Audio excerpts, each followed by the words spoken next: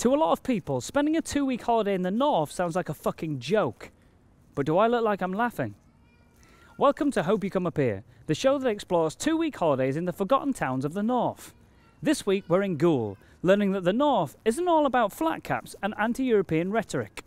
Excuse me, I will buy that shirt off you.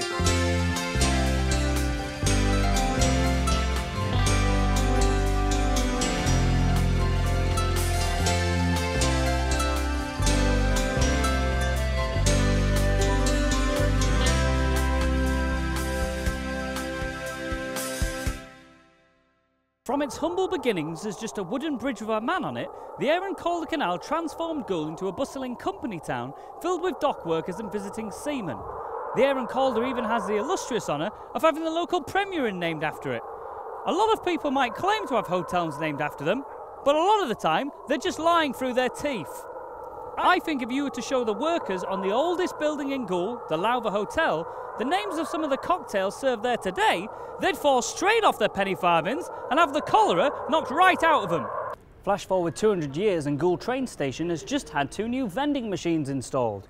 Technology that if you were to show someone from the 1800s, it would absolutely baffle them. In this episode, we'll be unwrapping the past and taking a big bite of Goole. Of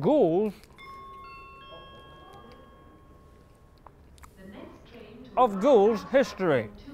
History is all around us, from the ancient Egyptians to these 4 pints I've necked earlier. It can be impossible to keep up with everything that's happened. It feels like only yesterday we believed the Earth was a sphere orbiting the sun. Luckily for the people of Goole, they've got plenty of historical sites to explore.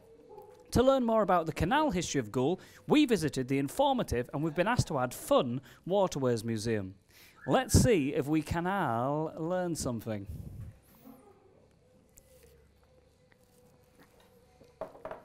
Yes.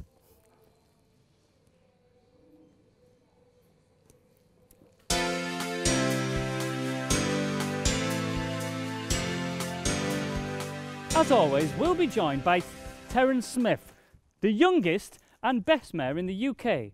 A mayor so young you'd be forgiven for thinking he hadn't even heard of history. But Terence has got Goole running through his veins.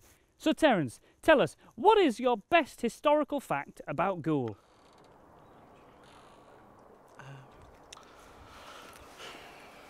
Hang on, I'll look one up. All right. Is that Wikipedia? Yeah. That in the 60s, Goole was twinned with Gibraltar. Oh, fascinating fact. I personally have recently learned that the Earth is actually flat and that the government have been lying to us. Something that no doubt Terence will find out the higher he climbs up the political ladder. So, Terence, let's have a look at the Waterways Museum and what it's got inside.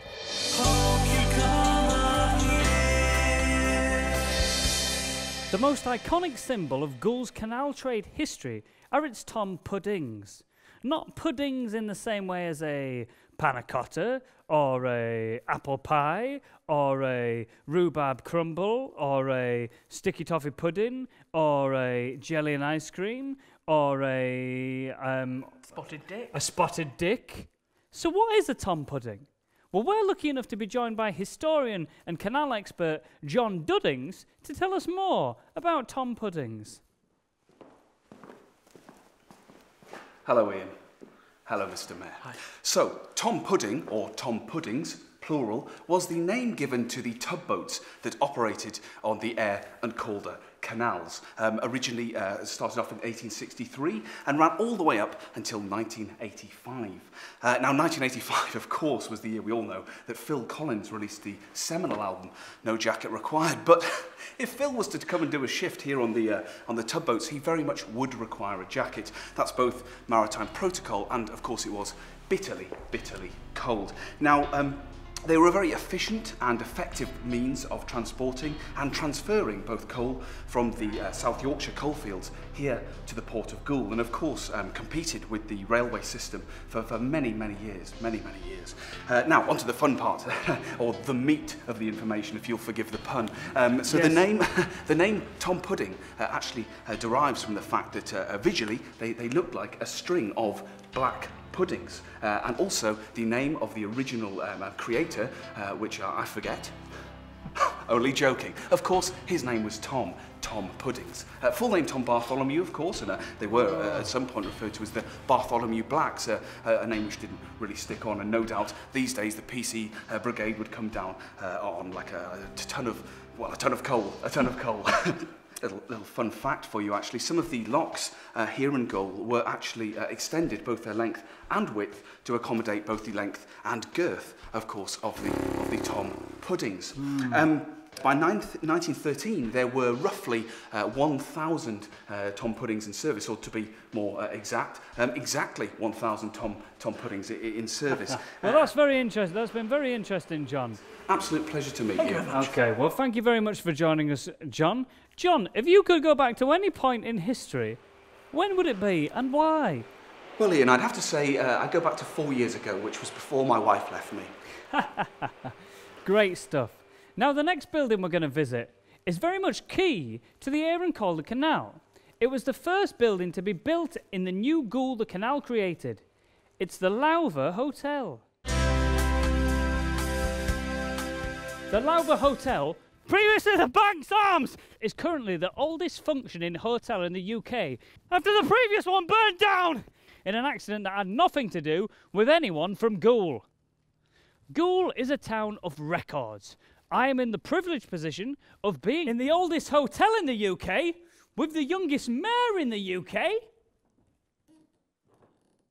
next to the UK's most inland docks. Where else could you get that? I'll tell you, nowhere.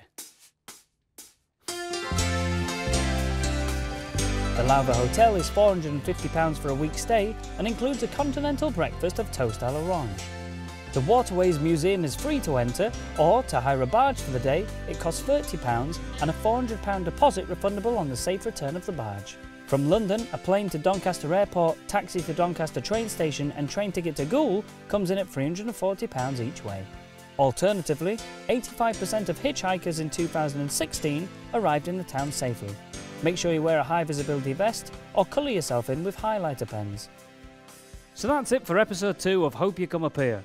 Next week we'll be looking at the culture of the town, and it might surprise you to learn that the North isn't all about gravy drinking competitions and illegal dogfighting. Now we'll end the episode, as we always do, with a word from the youngest and best mayor in the UK, Terence Smith. Terence, we've been learning about the history of the town of Goole, but what are you most looking forward to in the future of the town? 2026, when the town turns 200 and I turn 29. I'll drink to that. Cheers. Now it's time for the Hope You Come Up Here competition, and to win a chance to present a segment on the show, simply answer the following question. How do you spell Yorkshire? A. Yorkshire, B. Yorkshire, or C. Porkspire?